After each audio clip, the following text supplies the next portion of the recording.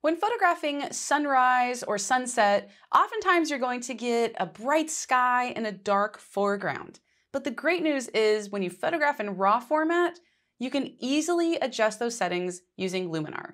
So with this photo, I photographed this at sunrise and the sky is way too bright. I'd like to balance this with the foreground so it looks a little bit more even. I'm going to begin by going over to the light tool. First, I'd like to make a few white balance adjustments. So I'll take that temperature slider and I'll slide it over to the right.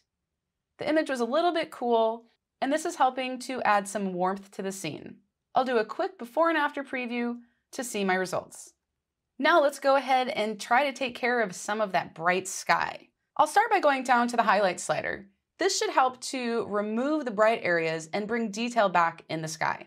So I'll move the slider to the left while watching the image, and that seems to do a really great job.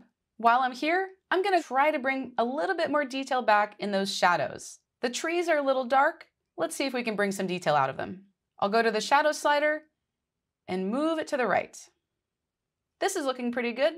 Next, I'm going to go down to Enhance AI. I'll take that accent slider and move it to the right. And this slider should really help to fill in some of those details that I wasn't able to capture with the light tool.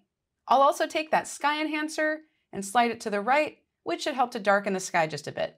I'd still like to add a little bit more of a warm touch to this photo, so I'll head down to the landscape tool to see what I can find. I'm going to take the golden hour slider, move it to the right while watching my photo.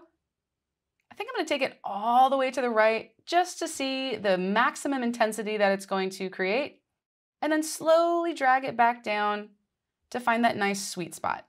I'll also add a touch of foliage enhancer to bring out the green in the trees. Lastly, I'll head over to Composition AI. I can see some dark areas in the corners. I was probably using a fairly wide lens with a filter, and some of that is showing through on my image. So I'll drag over from the right side just until I can no longer see those dark edges, and I'll do the same on the left.